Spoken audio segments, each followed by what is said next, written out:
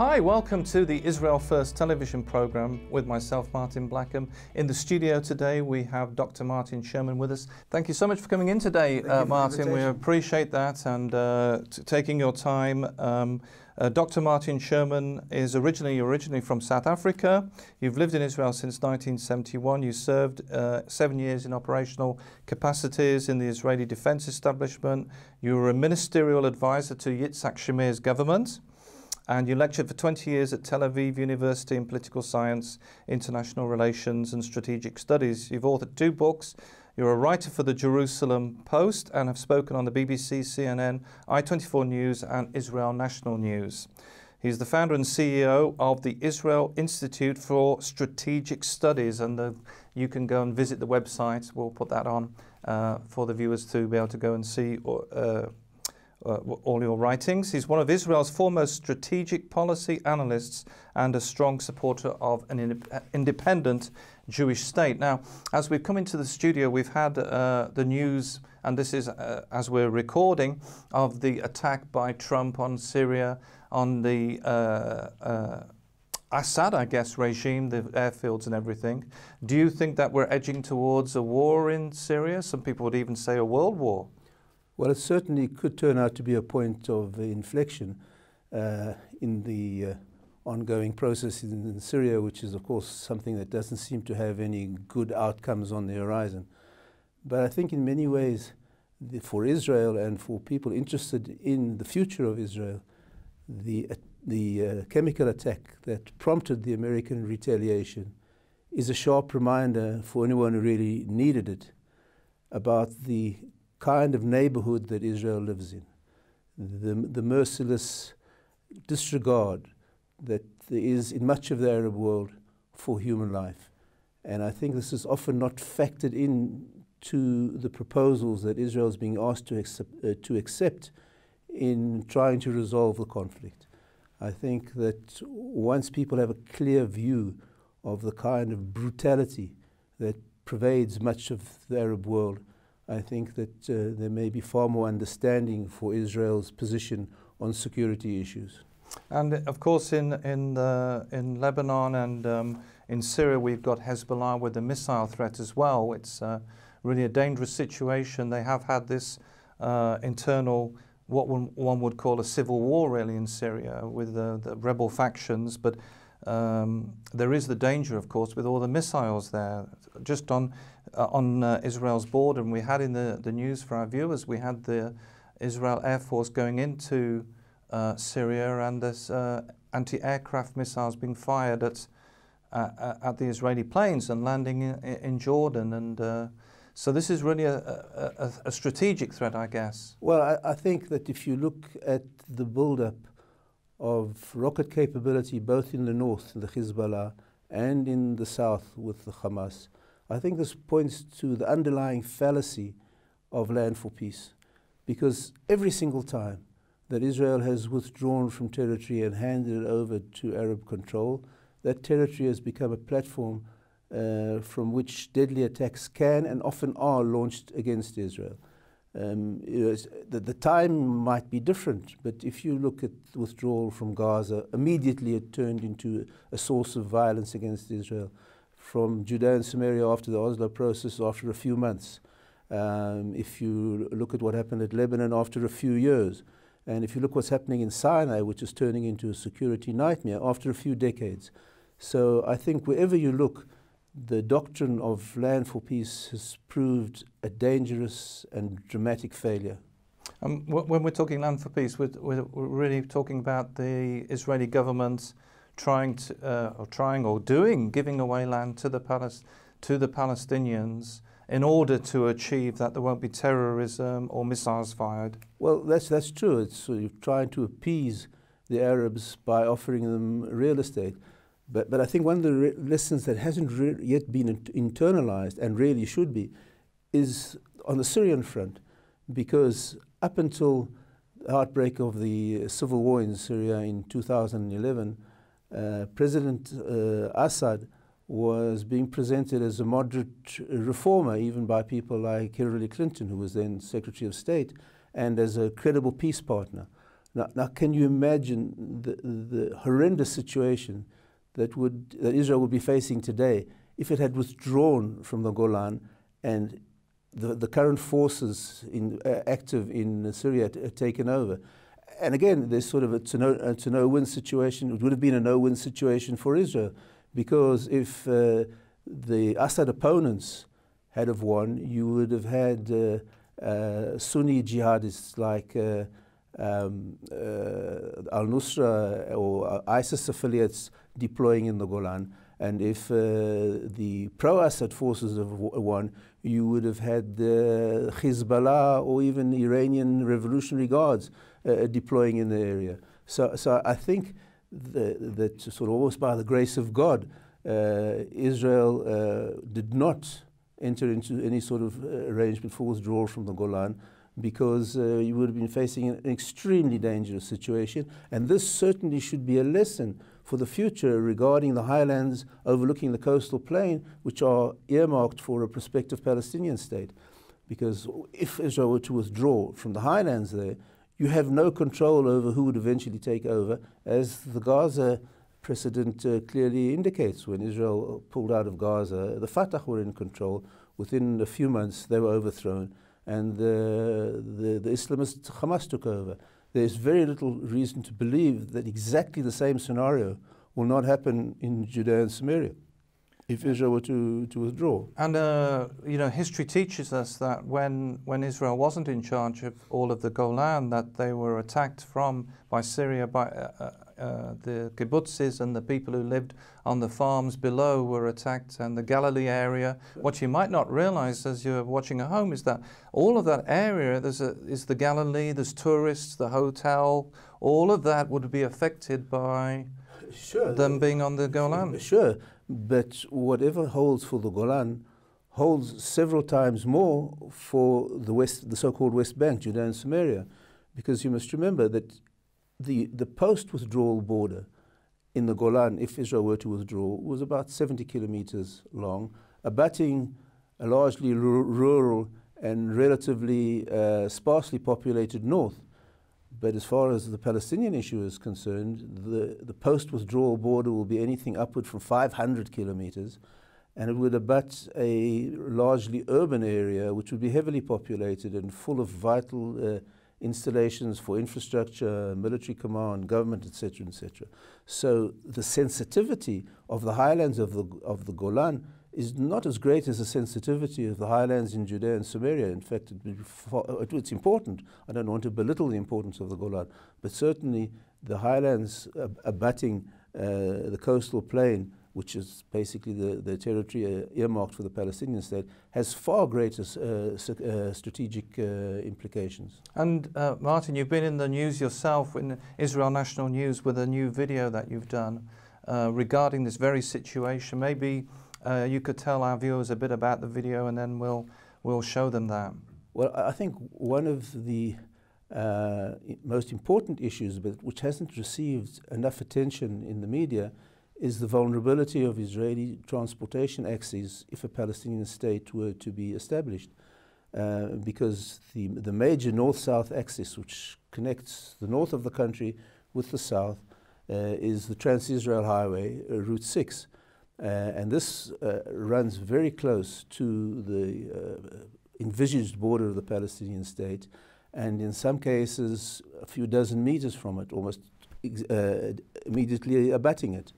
Of course, if Israel were to abandon that territory, it would be extremely easy for terrorist elements either to fire on traffic or dig tunnels underneath it and ambush vehicles, and totally disrupt any routine traffic movement on it, with huge security and economic implications. And this isn't something that hasn't happened. We had in the case in the tunnels going from Jerusalem to Bethlehem, where Israeli drivers were shot at, and regularly there was shooting from Bethlehem. Sure, but not only that, there have been attempts to dig tunnels from locations close to Highway 6, to the Trans-Israel Highway, into the Palestinian areas to allow either personnel, arms, for operational initiatives, etc., etc. So this is not just speculative scaremongering.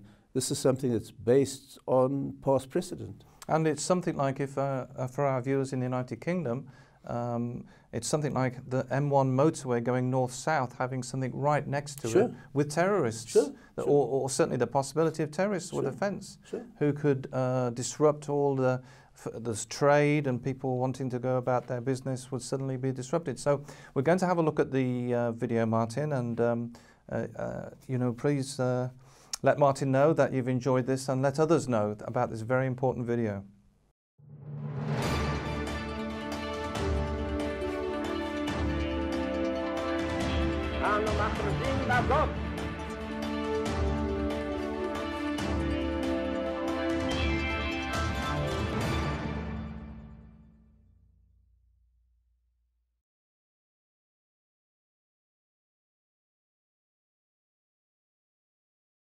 Hello to our viewers, and welcome to our video studio at the Israel Institute for Strategic Studies, IISS.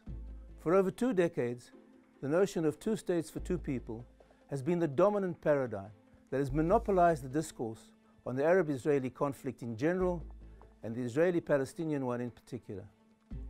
Our institute, IISS, has long been in the forefront in opposing this idea, and has worked resolutely to expose the existential dangers this policy proposal entails for Israel. In the short video, we illustrate one aspect of the perils that Israel and Israelis can expect if the 2-state principle is actually implemented. One of the gravest threats, but one that for some reason has received scant public attention, is the threat that would arise to the nation's major transportation axes should a Palestinian state be established in the areas adjacent to Israel's coastal plain. In numerous articles and interviews in the past, the founder of the Israel Institute for Strategic Studies, Dr. Martin Sherman, has warned repeatedly of the dangers involved in the proximity of borders of the envisaged Palestinian state to some of the country's principal traffic routes. One of the most important of these routes is the Trans-Israel Highway, Highway 6, that connects the north of Israel with the south. Several portions of Highway 6 run close to the territory designated for a future Palestinian state, and in some places is even immediately adjacent to it. In numerous locations, the distance between Highway 6 and the Palestinian population centers is less than 1 kilometer, and in some places only a few dozen meters. Little imagination is needed to envisage the gory outcomes that are likely to occur if Israel were to relinquish control of the area that abuts the highway. Israel's harrowing experience following its pullout from Gaza must serve as a red light warning against what we can expect if the area east of the highway is transferred to Palestinian control. 2 locations are particularly sensitive, the towns of Kalkilia and Tulkarm, that are located immediately adjacent to the highway and in the past have been the sources of murderous attacks of terror, such as the horrific carnage at the Park Hotel in the coastal city of Netanya. Only continued Israeli control of the eastern flanks of the highway can prevent the continued bloodshed and violence inside Israel. The menace of terror tunnels and attacks can't be dismissed as unfounded scaremongering. To the contrary, in the recent past, attempts to dig such terror tunnels under the security barrier were exposed by the Israel Security Services.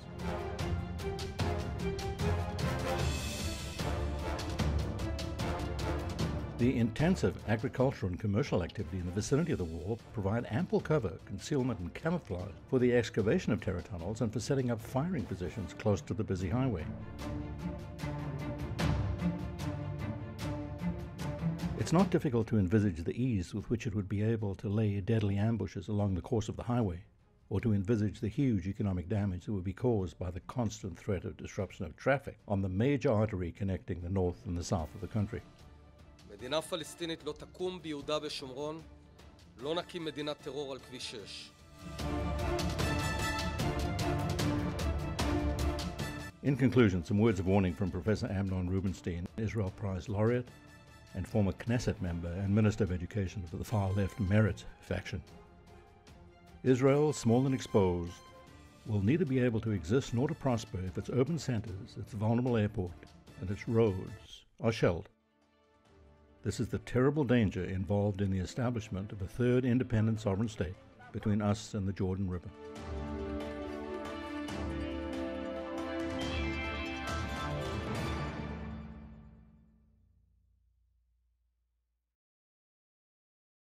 Well, we hope you found that video very informative on the terror tunnels and the transportation issues. Certainly it's a very important thing, Martin, that the people get to know, and it's been in the news that you featured that, and I guess you're very happy for our viewers to share that and to pass that on to others. I certainly would encourage them to do so. Now, in the Jerusalem Post today, as we come into the studio, we've had the very sad funeral of the soldier who was killed in the terror attack near Ofra in Judea and Samaria, talking about Judea and Samaria. Do you think that the terrorism is going to keep going, or is it? Well, I think until Israel defines a clear strategic objective, I think the terrorism will fluctuate, go up and go down and go up over and down, depending on conditions which come and go. Yeah, but I think it's very important for Israel to make a strategic decision about the future of Judea and Samaria and basically extinguish hopes for a Palestinian state. Because I think the fuel, much of the fuel of the terror attacks are the hope that the Arabs will be able to prize the territory free from Israel's control.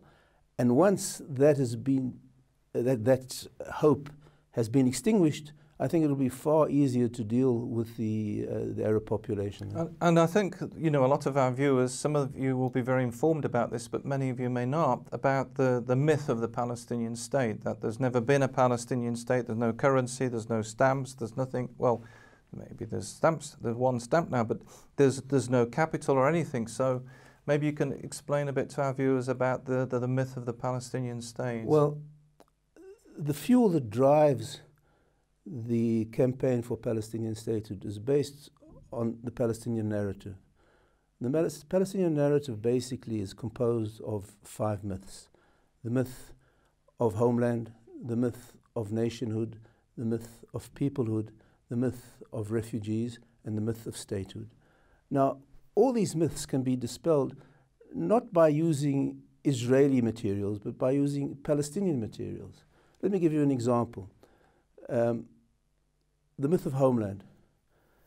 Up until 1968, the Palestinians never claimed Judea and Samaria or the West Bank or Gaza as their ancient homeland. In fact, quite the opposite. In the original formulation of the Palestinian covenant, they specifically eschew any sovereign claims to Judea and Samaria, which they call the West Bank and Gaza, and assign the West Bank to Jordan and Gaza to Egypt.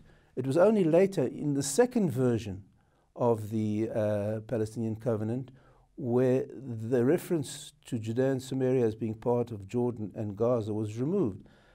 And I must remind your viewers as well that up until 1988, all the Arab residents of Judea and Samaria were Jordanian citizens. In 1988, when King Hussein gave up his claims for Judea and Samaria, he basically stripped them, apparently illegally by Jordanian law, of their citizenship.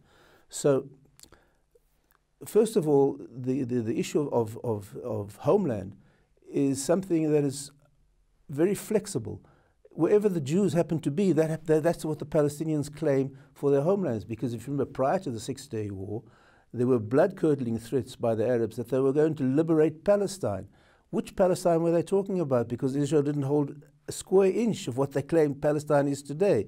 So then they claimed that the Palestinian homeland was everything west of the 67 Green Lines. After the Israeli victory and that territory fell to Israeli control, they started focusing on that territory, but originally as something that should be returned to Jordan. And then they would carry on discussing the Palestinian homeland, which again would have focused on the territory west of the Green Line. The issue of statelessness. The Palestinians in Judea and Samaria are stateless not because of Israel, but because the Jordanians stripped them of their citizenship. The same thing with the myth of refugees. I don't know how much time we have to talk about that, but basically all the refugees on the face of the globe are under an organization called the UN High Commission for Refugees, except the Palestinians. The Palestinians have their own specific organization for refugees, and they deal only with Palestinian refugees. Now, these two organizations have different definitions of who a refugee is and different mandates for dealing with them. According to the international, widely accepted universal definition of refugees, the number of refugees decreases over time. According to the Palestinian definition of refugees, the number of refugees balloons over time and is passed down over the generations from father to son. According to the universal mandate of how to deal with Palestinians, the High Commission can settle refugees in third-party countries, not necessarily the countries of origin. According to the Palestinian refugee mandate, they can only take care of their humanitarian needs and not settle them permanently in any other country. So if you take the Palestinian definition of refugees and the mandate for dealing with them, you have a definition which increases the population and can only take care of their humanitarian needs and not find a permanent solution for them, which by definition makes UNRWA an organization, which is UNRWA is the organization that deals with the Palestinians, which makes UNRWA an organization which perpetuates the problem that it's supposed to solve. So there you have three examples of the myth of the homeland, the myth of statelessness, the myth of refugees, the myth of nationhood and the myth of peoplehood, which are very close, but the Palestinians themselves admit that they are not a separate people, but part of a larger Arab nation, and they're the same, indistinguishable from other Arab people like Syrians, Lebanese, Jordanians, etc., etc. And this is not an Israeli claim, this is a Palestinian claim made by leading Palestinians.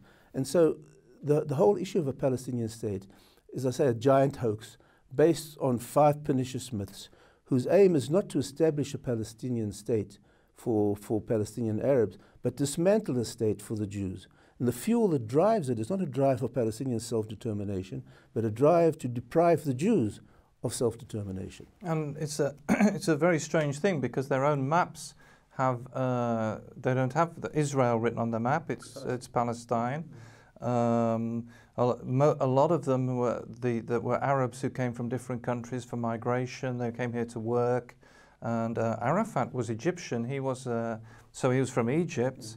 So it's a very strange situation that they have all these people here, and I think it's very important for our viewers to understand that, you know, this is a myth perpetuated by left-wing media. They put out this Palestinian state, the West Bank, and the trouble, and it's nothing. And the problem is, people come here to visit Israel, Martin, and they don't know this. They think it's some sort of football game where there's two sides, but it's not at all. This was allocated by the League of Nations as the Jewish state, and we have Muslim neighbours who don't want that, who want the Jewish people driven into the sea.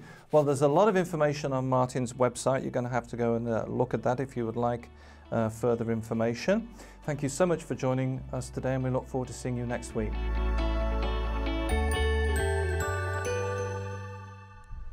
Wonderful to be with you today again, and we're going to look at something very specific about the Aleph Bet, the Hebrew alphabet. And you know, maybe you are discovering that the scriptures originally were written in Hebrew. And this is very important because there is a power in the Hebrew language that even scientists are discovering and bringing to light today. So obviously having the scriptures in Hebrew can make us discovering more deeply who God is and his characteristics. Now, we were saying that there is a very specific verse, and you can look at it, is the verse from Zephaniah 3:8. And in this verse is the only one through all the scriptures where there is the 22 letters of the Aleph Bet, the alphabet, the Hebrew alphabet. Well, obviously, they are not put one by one in alphabetic order, but when you count, you can see all the letters, the 22 letters. And it's like God, you know, we said already that God loves to play with us and hide things and for us to find it. And it's like you can see with this verse that God is saying, hey, you know what, the Hebrew language is very important. And look at the verse just after, next to it, Zephaniah 3:9. Let us read it together.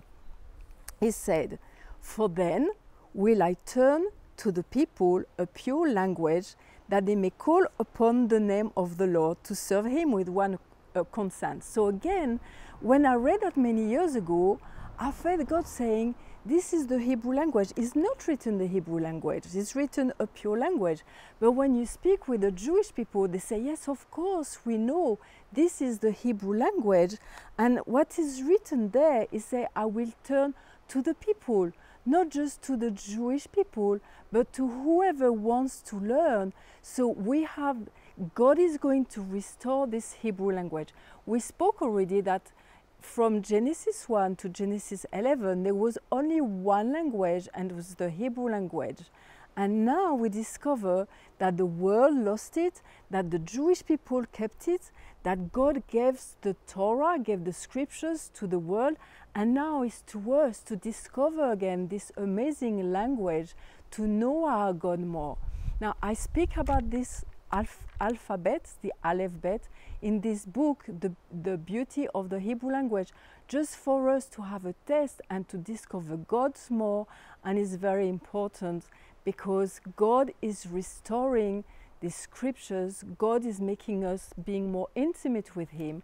And this is this great discovery that we have discovered ourselves, and we want to share it with you. So we hope that you enjoy. You can ask for the book on our website, and I hope that it will be a great discovery for you and a great help to grow and know God more. And from me today, bye, and see you next week. Well, thank you so much for joining us in the studio today, Martin. Don't forget you can email us at info@israelfirst.org. Visit our website, www.israelfirst.org. And remember, we're the program that looks at the land, the people, and the language.